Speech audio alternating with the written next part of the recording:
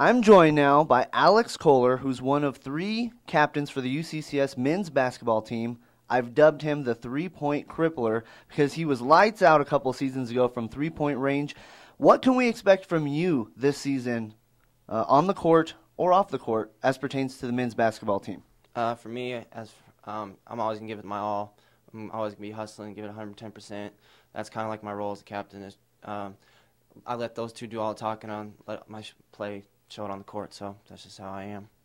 So, Alex, you were recruited out of the UCCS Rec Center a few seasons ago, legitimately from the Rec Center to a captain on the team. How has that transition been, and how great is that feeling to now be a captain on the team, one of the leaders for this team, after not even being a part of the team a few seasons ago? Can you talk a little bit about that transition and what it means to you to be a captain this season?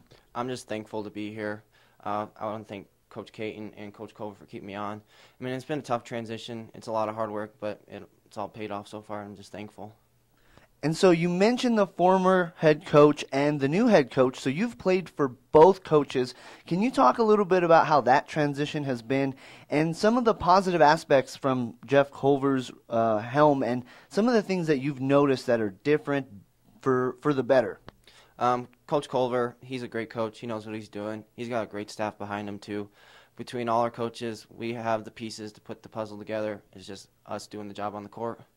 Okay, so what's the end puzzle look like?